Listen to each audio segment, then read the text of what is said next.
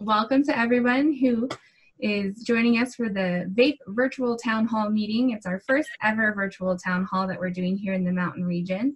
And we just wanted to invite these wonderful presenters to come and explain about just some of the educational pieces for parents, for all sorts of people within the community about the dangers of vaping and especially with the youth. And so with that, we welcome the California Health Collaborative and Tobacco Control Program.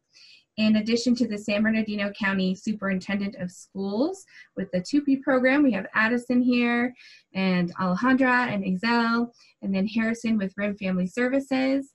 And I'm Jessie Rogers with RIM Family Services as well.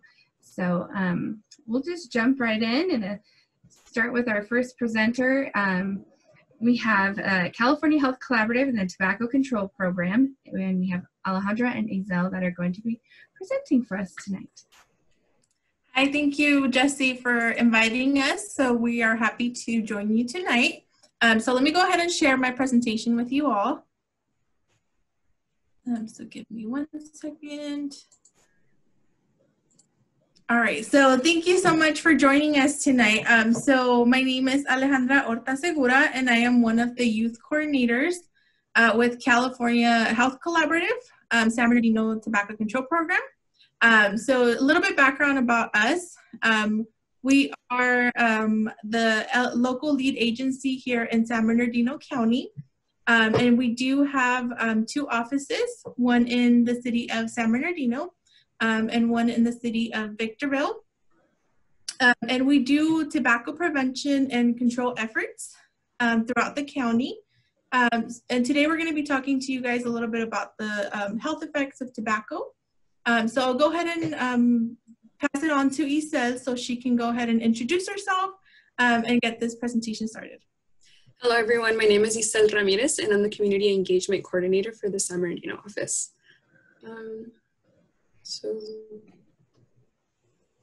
Okay, so let's get started. So every year there are 480,000 deaths attributed to tobacco. Tobacco is the leading cause of preventable death. 42,000 deaths are a result to secondhand smoke. Secondhand smoke exposure causes lung cancer in adults that have never smoked before. Tobacco kills more Americans than AIDS, alcohol, motor vehicles, homicide, illegal drugs, and suicide combined. Tobacco use contributes to $170 billion in healthcare costs per year. Tobacco is responsible for 1 out of every 5 deaths in total and 1 out of every 3 cancer deaths. There are more than 7,000 chemicals in tobacco smoke. 250 of those chemicals are known to be harmful and more than 69 are known to cause cancer. For non-smokers, breathing secondhand smoke has immediate harmful effects on the heart and blood vessels. It is estimated that secondhand smoke causes nearly 34,000 premature health disease deaths per year. Secondhand smoke exposure causes more than 8,000 deaths from stroke annually. To emphasize, secondhand smoke causes lung cancer in adults who have never smoked before. There is no safe level of exposure to secondhand smoke. It is important to point out that non-smokers who are exposed to secondhand smoke at home or at work increase their risk of developing lung cancer by 20 to 30%. Children who are exposed to secondhand smoke are at an increased risk of ear infections, severe asthma, lung infections, and death from sudden infant death syndrome. And smoking today is no longer just limited to cigarettes. Secondhand smoke exposure produced by cigarettes, electronic cigarettes, vaping devices, cigarrillos, and hookah is harmful for your health. It is not just harmless water vapor. Electronic cigarettes aerosol contains at least 10 chemicals on California's Prop 65 list of chemicals known to cause cancer, birth defects, and other reproductive harms. So you'll see on the right-hand side some of these chemicals, which include nicotine, lead, nickel, formaldehyde, cadmium, and benzene. So it is, and even if your teen is not a user, but they are around others who are using these devices, it can be really harmful for their health. So many know about secondhand smoke, but third-hand smoke is also very harmful and often not talked about. Third-hand smoke in chemicals of electronic cigarette vapors and aerosols often remain on surfaces and in dust. Even after the vapor and aerosol is gone, it reacts with other chemicals in the environment to form toxic chemicals and are re-released into the environment. This is very different to common tobacco because one cannot visually see or smell the aerosol unless you see someone vaping. People and pets can be exposed to these potentially harmful chemicals through the respiratory system, ingestions, and through skin exposure. Small children are especially at risk for third-hand smoke exposure because they tend to touch surfaces and put their hands in their mouths. They are more vulnerable due to their sensitive skin. So nicotine doesn't just have an effect on your brain. It can have effects all over your body. So for example, using nicotine can make your heartbeat faster because it activates your fight or flight response. Nicotine can also cause trouble breathing and damage your lungs outside of all the chemicals and toxins in cigarettes. Nicotine can also cause you to have an increased acid reflux, and it could be potentially dangerous for those who have diabetes because it can cause insulin resistance. But not only that, it can also cause reproductive harm on your organs. So the reaction on the nicotine in the brain. So as we know, the brain doesn't fully develop till the age of 25, which is alarming because most of the youth who are using are under the age of 25. So we know that it is causing harm on their brains. So the reaction of the nicotine results in the stimulation of pleasure centers in the brain. So when inhaled, nicotine enters into the brain after passing through the lungs. Then it binds to pleasure receptors in the brain that causes the release of pleasure chemicals known as dopamine, providing the user with a temporary feeling of pleasure. Nicotine is a drug that is a stimulant, so meaning it raises the levels of physical or psychological activity in the body, and it is toxic at high doses. It is a highly addictive since it causes changes in the brain chemistry quickly, and it leaves the brain craving more. So this means that the user has a hard time creating natural feelings of pleasure without the nicotine, and the user needs the nicotine just to feel normal. Another health effect that we like to talk about is popcorn lung. Oh, so diacetyl and a closely related compound cause popcorn lung, also known as constrictive bronchiolitis obliterans. So this is an irreversible respiratory disease that was named after some factory workers inhaled artificial butter flavor while working, causing the small airways in the lungs to become irreversibly scarred and constricted, impairing their breathing. Diacetyl has been found in many of the e-liquids, which our next presenter is going to touch base on. And you'll know how e-liquids are used in some of these devices. And something more of recent, as in 2019, with the vaping lung illness. It was a sudden and severe lung illness from vaping that affected over 1,000 people in the US. So it became a public health crisis, and many of you may have seen some of these cases on TV or heard of them. So all patients were either hospitalized with treatments that included medically induced comas, breathing machines, and other life-supporting measures. There was a reported 2,801 cases throughout the US, and including more than 200 cases here in California, which resulted in 68 deaths nationwide, and 5 were confirmed here in the US. So some of the symptoms that were reported were cough, shortness of breath or chest pain, nausea, vomiting, abdominal pain or diarrhea, fatigue, fever, or unexplained weight loss. So if you have any more questions or would like additional information, you can visit vapeoutbreak.org for more information. And we also wanted to talk about more recent in the news with COVID-19. So because the virus that causes COVID-19 affects the lungs, COVID-19 could be especially a serious issue for people who smoke or vape. Smoking and vaping, whether it is tobacco or marijuana, lowers the ability to fight off infections, and users are more likely to have a worse outcome when they get an infection. So it's important if you know of anyone who wants to quit. I know that the state is pushing for 1-800-NO-BUTS. They are offering free patches to those who qualify. So if you would like more information on resources, either with the patches or more locally to serve you, you can go ahead and just reach out to us, and we'll go ahead and send you these resources with more information. Or if you want to get involved in your community, just feel free to reach out to us. We work throughout the county, like I mentioned. So we work in different communities doing different things. So here's my email along with these cells. So this concludes our presentation. Thank you, Jesse. I'll go ahead and send it back to you.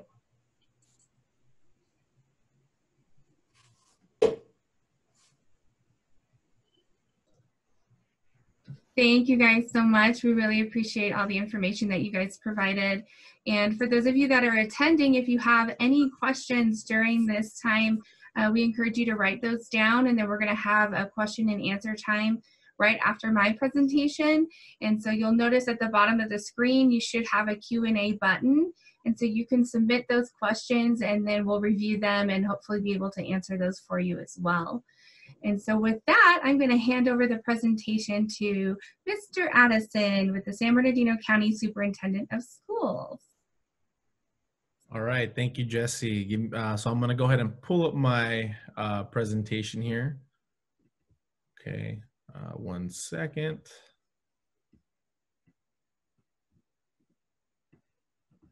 Okay, can we all see my presentation? Awesome. Well, thank you, Jesse, for having me here today, and Alejandro and Isel, thank you so much for presenting before me. You made it easy for me because you covered some of the topics that you know I'm not really going to elaborate on, because I think what the information that you provided is especially important to know as far as how the health impacts, or what the health impacts are to using these products, right? So what I'm going to be here talking about today is a little bit more about what to look for. What do these products look like?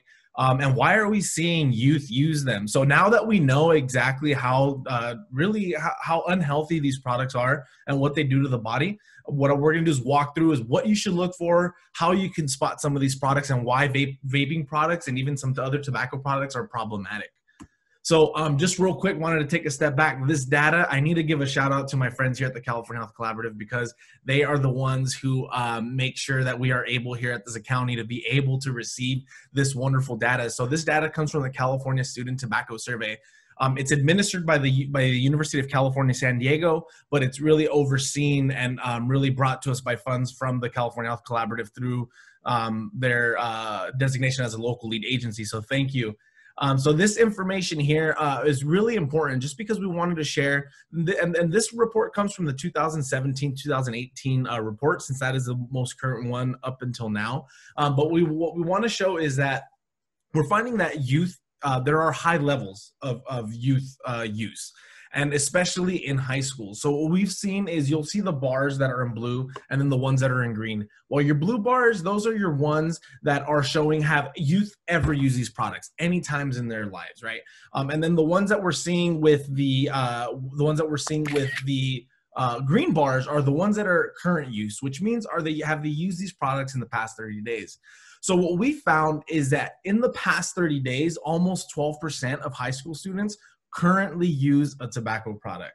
That means that they have used a product within 30 days of this survey being collected.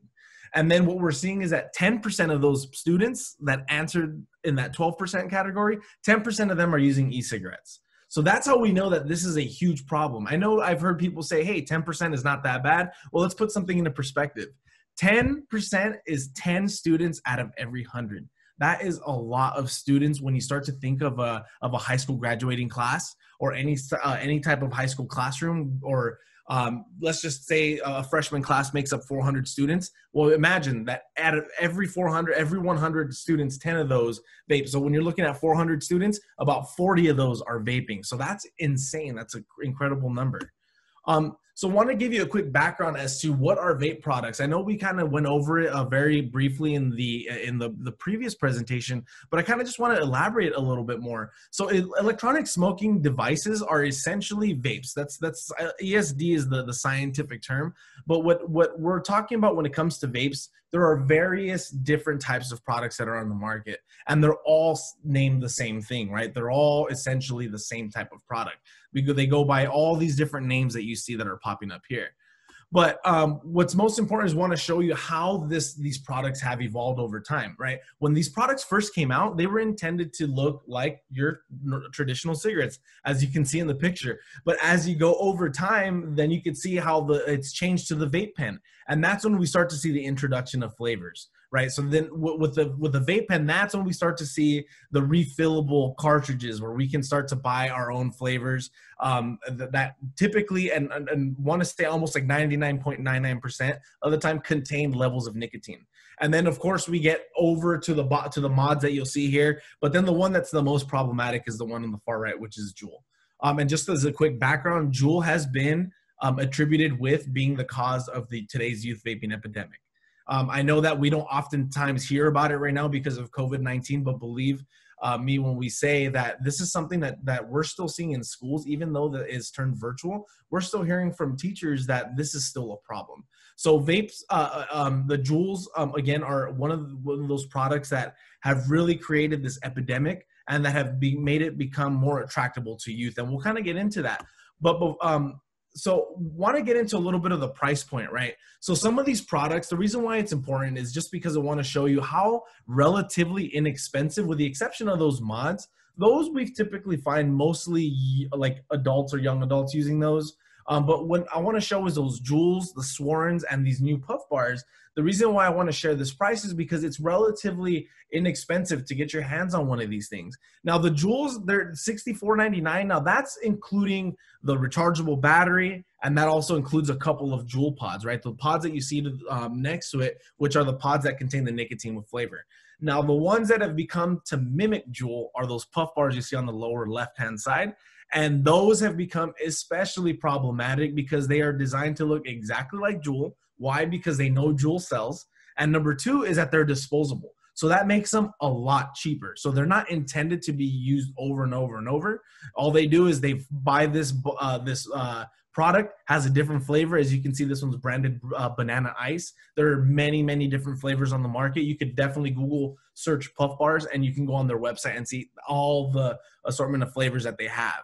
Right. So that's what makes it very problematic, because it's so inexpensive and it's so easy for youth to get their hands on. So I kind of want to share this slide real quick and just kind of share this.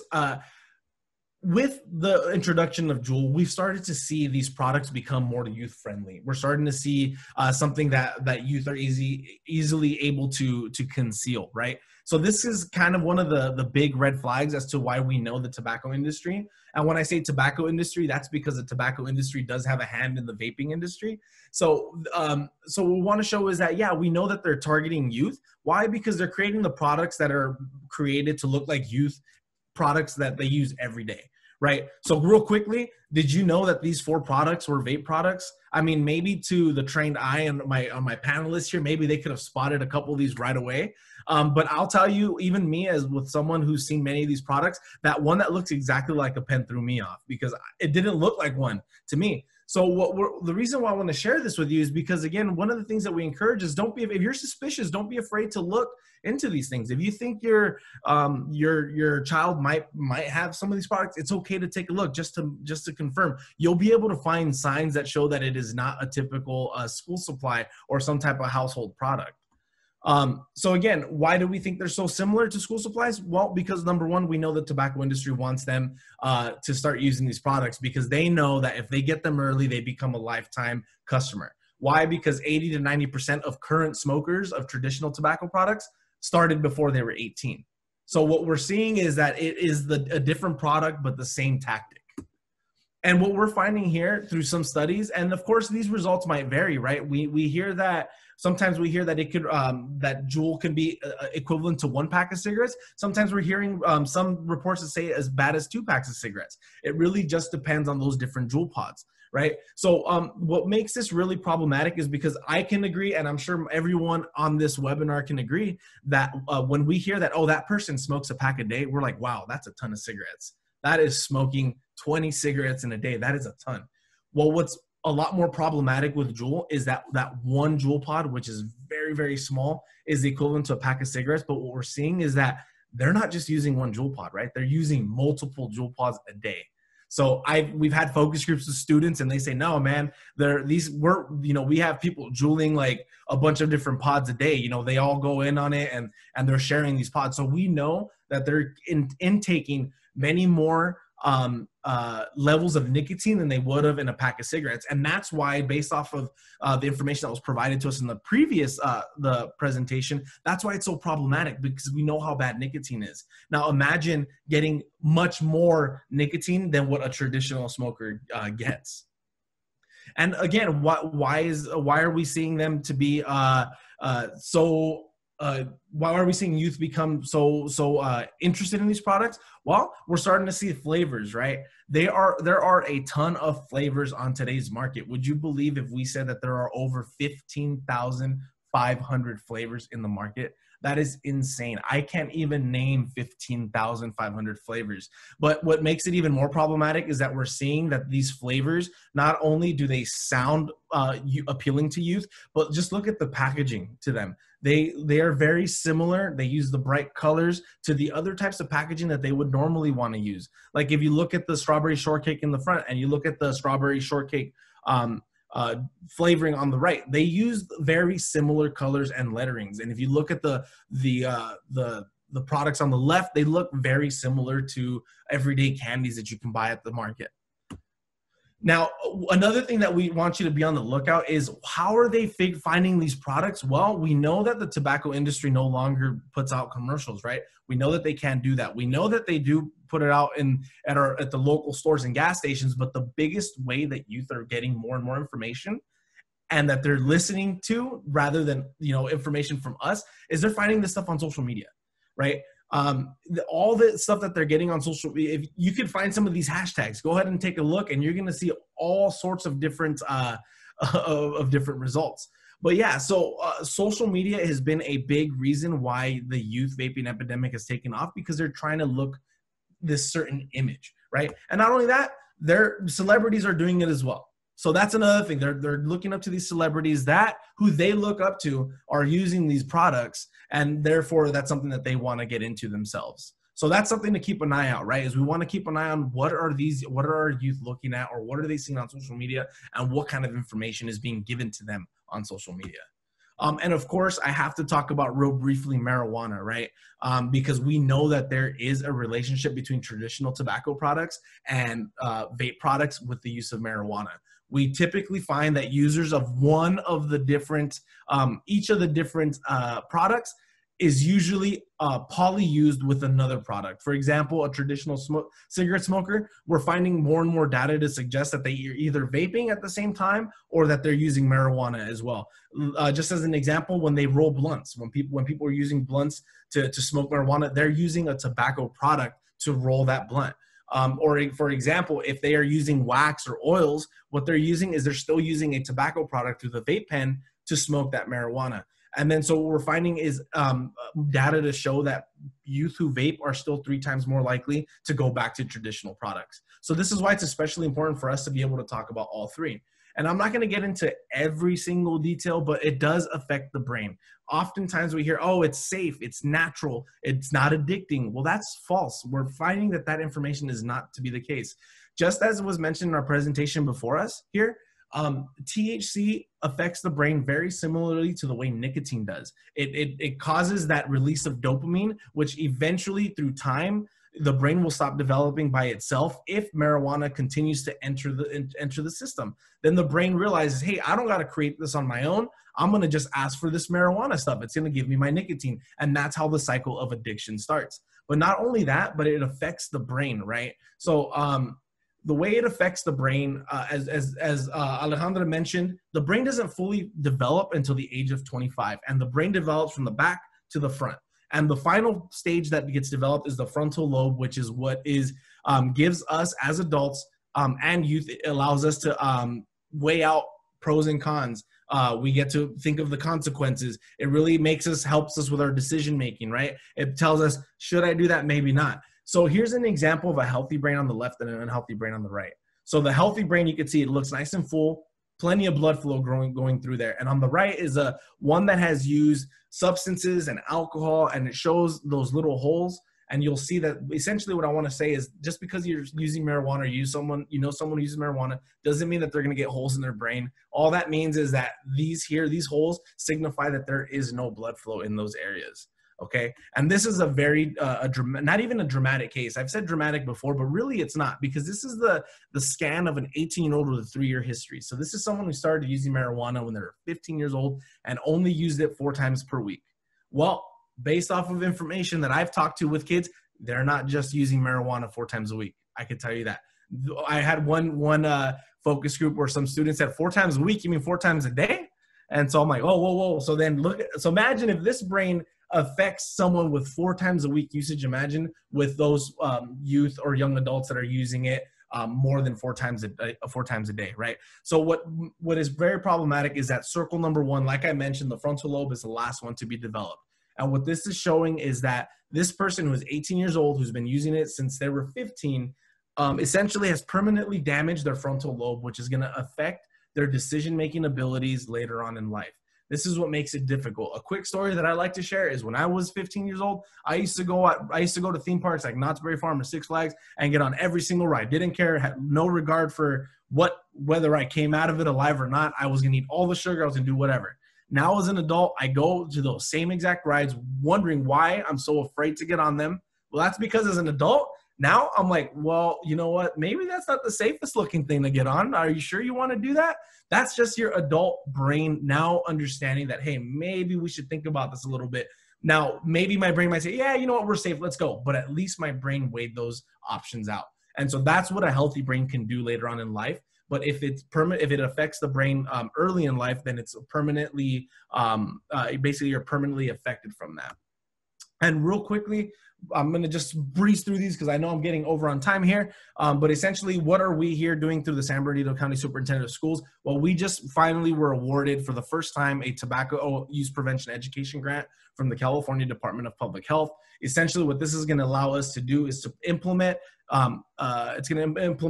comprehensive programs in our schools to be able to work with students. Essentially, as you can see here, these are the different tiers by maintaining tobacco-free certification and collecting this data, implementing classroom-based curriculum that's evidence-based, and then, of course, how do we empower our youth as leaders to become active in their schools and in their communities to advocate for policies that will reduce this issue. And then, of course, providing cessation services to those who need them, and then also interventions, alternatives to suspensions to students who are caught. Rather than suspending them, how can we help them realize that, hey, through education, how can we help you make a plan for yourself that makes you make better choices and makes you realize that maybe these aren't the things you want to be doing. And then this is our brief timeline. So it's a 3-year grant cycle. We're hoping that through the good work that we're going to be doing, and of course, it's great to have wonderful community partners here, like on this panel, to help us support us with this work. And that we're hoping that these 3 years go great and that we continue to expand the number of schools that we're working with and continue to be rewarded. And quick plug, Bear Valley Unified School District is in our consortium group. So if any of you parents know or are interested in receiving more information, please feel free to reach out to us, or you can reach out to Jessie. Jessie's great. She knows how to get it to us if we need to work with you. So there's great opportunities to work. And then last shameless plug, follow us on Healthiest BCSS. We're trying to build our social media presence. This is where we update everything as to what we're doing, what we're planning on doing. Don't be surprised if you see some pictures from this webinar on there. So this is just a good opportunity for us to throw the information out there, and it also allows us to market some of our free presentations and workshops that we offer to the community and to some of our community partners as well. So here's my contact information. Thank you so much, Jesse, for having us, and thank you so much, everyone, for being here. And so I'll go ahead and turn it back to you. Thank you so much, Addison. And correct me if I'm wrong, you guys are also in the RIM Unified School District as well, right? Yeah, so we were in the RIM school district. There was just a couple of things we ran into that didn't allow it. Just really, I think with COVID, I think there was just not enough of manpower. Essentially, there was not enough staff to help facilitate that. However, they will still be receiving supports from us as needed. So for any school districts that are not in our consortium, like I mentioned, Bear Valley, for any school districts that are not in that, we will still be providing resources and some opportunities to be involved through some of our events, because we are also servicing as many schools throughout the county as we can. Perfect. Well, thank you so much, Addison. We really appreciate all that information. It was very helpful. And with that, I want to continue on. Before I do that, just as a reminder, though, for those of you that are watching, you can always, if you have any questions for any one of the panelists here, there is a Q&A option at the bottom of your screen where you can submit a question and let us know if you have any of those, and we will do our best to answer those. Well, I'm going to go ahead and share my screen now.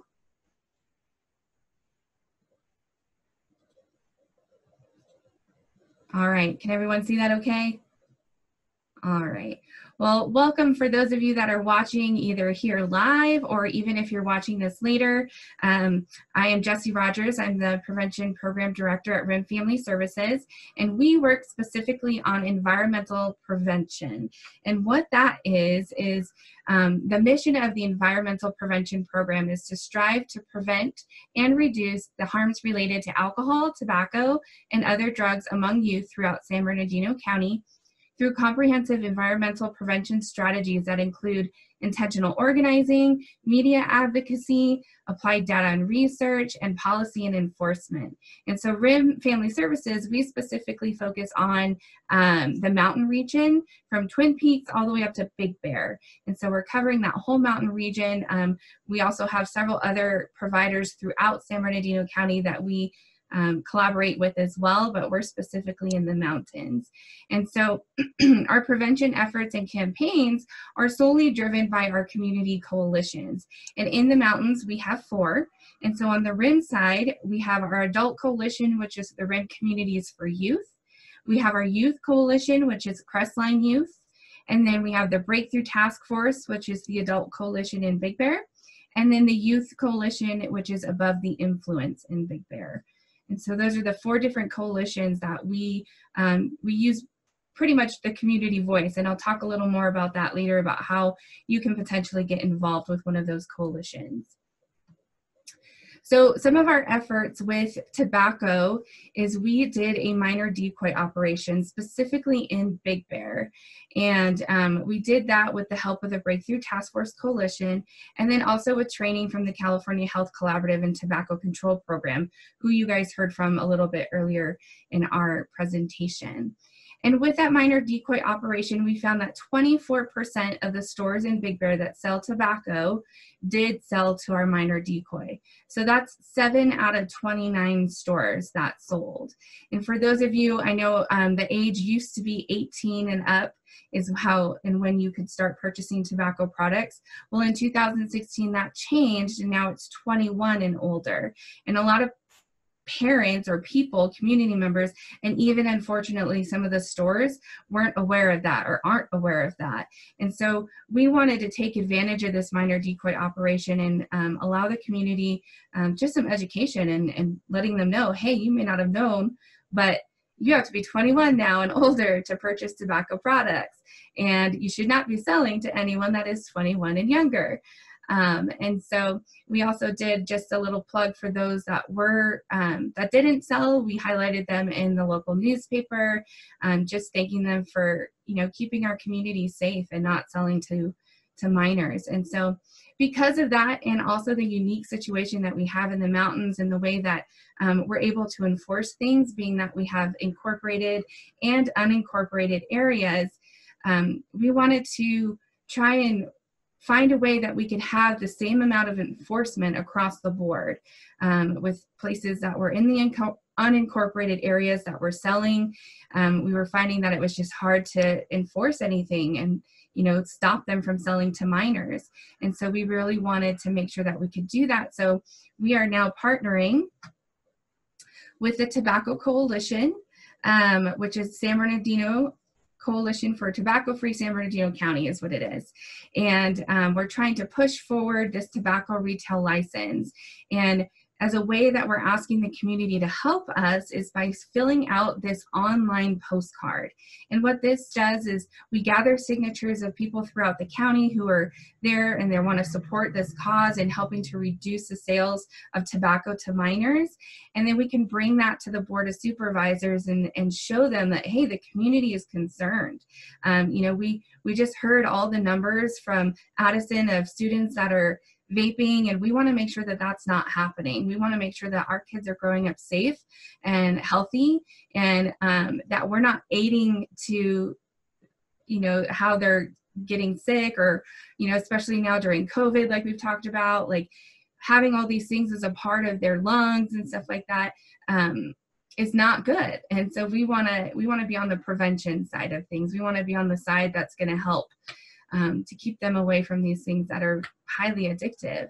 And so if you are watching this and you can see that there is the web address here, or you can scan the QR that's here as well. And then it's just a quick little form that's on Google Forms, and you can fill that out. And then that counts as a signature towards our postcard campaign. And so that's one way that you guys can help in our prevention efforts. In addition to that, if you know that there's sales that are happening in your community and you know that there's specific places that are selling to minors, this is an amazing number. You can call 1-800-5-ASK-FOR-ID. You can report them. I always like to say, you know, the squeaky wheel gets the oil. So let's be a squeaky wheel. Let's help in, again, preventing these students and these kids from getting addicted. And that starts with, where are they getting it? And if you know that places are selling, then we want to stop. And so we want to make sure that, you know, let them know. I know Big Bear specifically is a high tourist town, and they'll have meetings about code enforcement because of, you know, tourists that come up and they're making loud noises and they're having parties, and, you know, they're on vacation and they want to have fun, but then you have your locals that are like, I want to sleep because I worked yesterday. And so they'll call code enforcement over and over and over again until finally somebody comes out. And so we want people to come out, and we want these places to stop selling to minors. So I encourage you all to take advantage of this phone number here, so where we can try and stop those that are selling to minors. And then lastly, how you guys can help. Join a coalition. So we have, again, like I was telling you, we have on the RIM side, we have RIM Communities for Youth. They meet the second Tuesday of every month from 12 to 1. Right now we're meeting online, just like this, on Zoom. So if you're watching on Zoom, you are already a step ahead of the game. You know how to log on. And so, and then also for Crestline Youth, they're also meeting on Zoom, and they're the second and fourth Monday of every month at 3 p.m. And then the Breakthrough Task Force here in Big Bear, we meet the third Thursday of every month from 12:30 to 1:30 on Zoom. And then Above the Influence actually meets every Wednesday at 2:30 on Zoom. And so if you need information, you can also put your email in the chat box, and I can make sure to send you the proper information for the coalition that you want to get involved in. And so you can put your email in the question and answer box, in addition to what coalition you're interested in. Or if you're watching this later and you watch it on Facebook or YouTube, you know, you can always email me. My email is jrogers, ROGERS, @rimfamilyservices.org.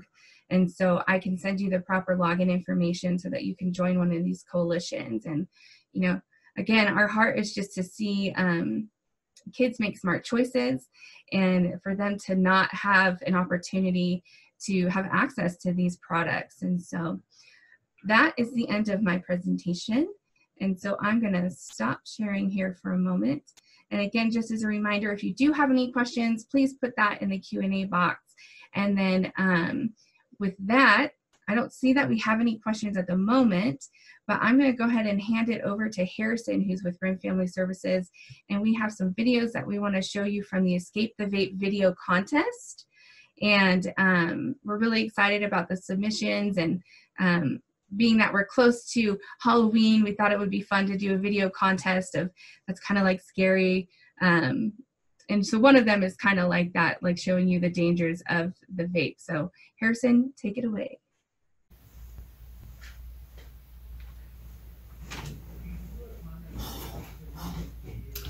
My name's Justin.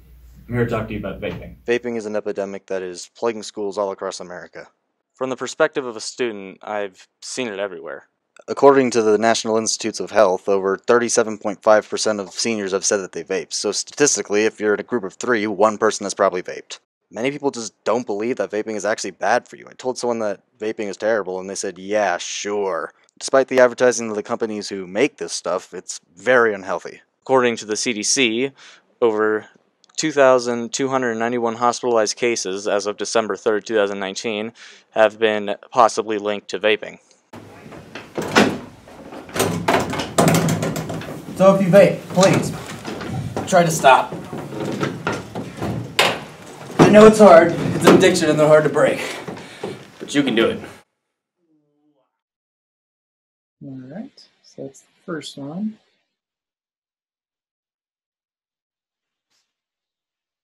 The second. Is that a vape? No. Stop! Vaping is bad for you. True or false? True. Go.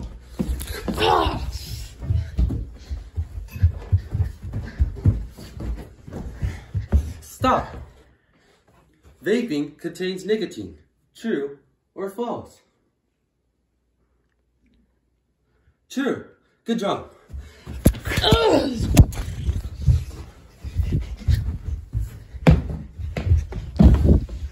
Stop. Vaping is harmful to get over. True or false? False? Wrong answer. No. Not with the vape. It's consuming me.